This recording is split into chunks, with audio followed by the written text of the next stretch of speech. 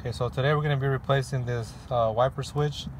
So our issue is that the windshield wipers don't want to turn off.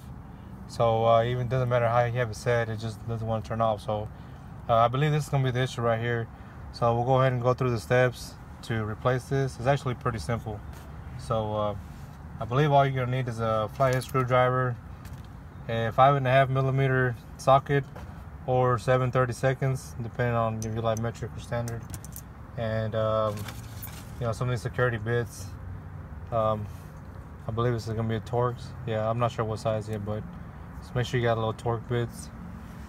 All right, so I guess we'll go ahead and get started. Okay, so we're gonna start off by taking off these 3 bolts. So I got one right here, and then here's another one. They're already loose. I loosened them up already. But again, you can use a 5.5mm or a 7/32. Okay, so now that we have that, okay, so now we gotta separate the split line right here. As you can see, there's like a little piece of a little flap here that you gotta have to push in, right? So when you separate this, it actually needs to be pushed in. It's a little bit stiff, but as you can see, I pushed it in, so it separates. All right. So the easiest way to do it is put the key in it, turn the steering wheel, because you have another one of these on the other side. You have to have this side of the steering wheel on this side to be able to take it off. So we'll go ahead and, you know, stop the video now, and then we'll go back to when I'm on that side. Okay, so again, we gotta take off that little split line. As you can, I don't know if you can tell right there, but it's right there. Sometimes it's easier with 2 screwdrivers.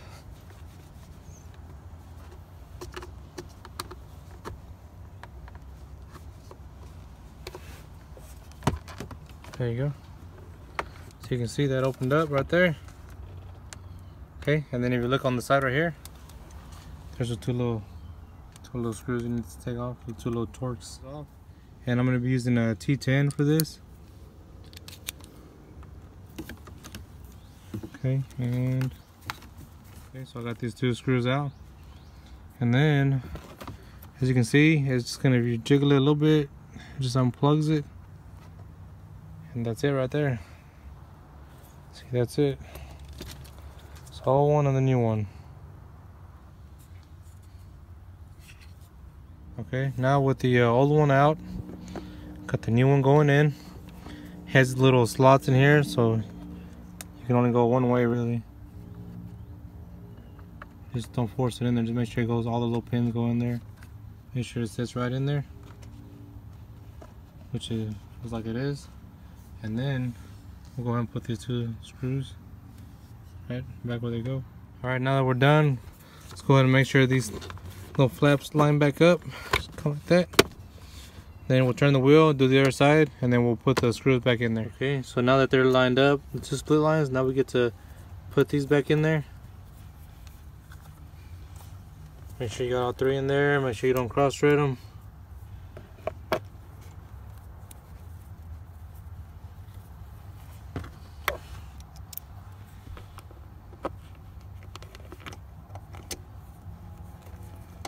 Sometimes you go backwards a little bit, just line them up.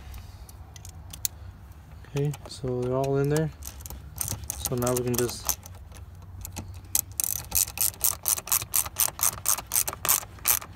snug them all up.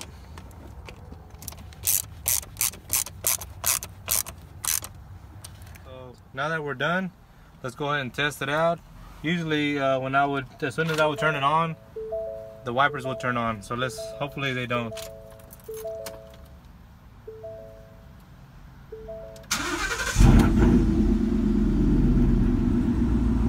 Okay, so let's test the blinkers. The blinkers are good, that one's good, that one's good, the highlights are good. And let's see, let's test there you go. See, so they're on, turn them off. Let me press the button for the water, which that works too, and then they stay off.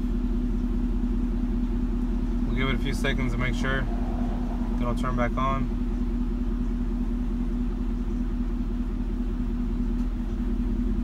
It appears that we fixed it. So I guess what the issue was this, right? I paid like $60 and I bought it off of Amazon. I replaced it with the actual OEM piece. I paid $63 for it, so I mean, I'm pretty happy with it. So anyways, thanks for watching.